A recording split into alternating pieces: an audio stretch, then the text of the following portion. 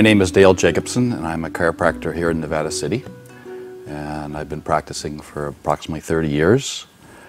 And for 30 years, I've been trying to interest my patients in organic foods, with heavy emphasis on particularly raw milk products, particularly fermented milks, yogurts, kefirs, clabbereds, cottage cheeses, things in that realm. And recently, a wonderful raw milk was developed in a dairy near Fresno. And we're very pleased today to have Mark McPhee, who is the instigator of that dairy, with us.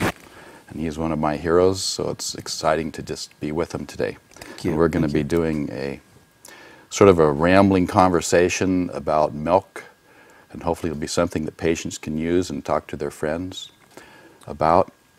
And so it's a joy having you. Thank you. Thank you. You as well. I think I kind of feel like you're a brother in the raw revolution, so to speak.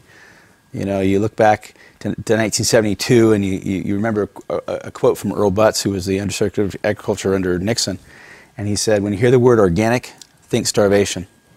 Well, 2002 they signed an international law, right? It took 30 years to get there. I think we're like 1975 with raw milk. Yeah, I think so. Long ways to go, but a great start. I think there was a reason he was called Butz. Exactly. So what I thought I would do is just go over a kind of a general history of milk. We can work on that a little bit, because there's quite a bit of philosophy now out there in the health realm about milk products being very hazardous, harmful, causing heart disease and all that. So I just wanted to go back and touch historically a little bit. And the first evidence of milk drinking and herding was back about 30,000 years ago. Mm-hmm. And the first hard evidence was 20,000 years ago when they found milk residues in pottery. And since then, people have done animal husbandry and raised animals and kept them for milk and for other things.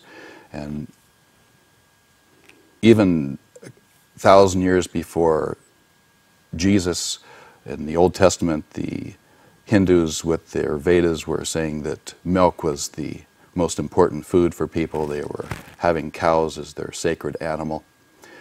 And throughout the Bible there's references on milk, particularly goat milk, on always having enough for your household and your servants and your maidens. And so milk has always been a traditional food. Hippocrates talked about it. Hippocrates talked about it. In Greek times, Marco Polo talked about it in his travels through Asia. That's right. So milk is a traditional food. It's been eaten by traditional cultures forever. So it's a little bit odd that now we suddenly have this great wisdom on milk being bad for us. And so I was going to go over just a little bit of sort of the history of how it became bad. And milk has always been raw throughout history because there's no refrigeration. So it's had to been clabbered, made into yogurt and butters and cottage cheeses. And in 1812 in the U.S., we had the War of 1812, and the English at that point stopped the import of whiskey. And the United States, having no whiskey, had no way to make their women beautiful late at night, and so they had to immediately start developing distilleries for making alcohol. Also rum embargo with Jamaica during that period of time, just after that too. That's right.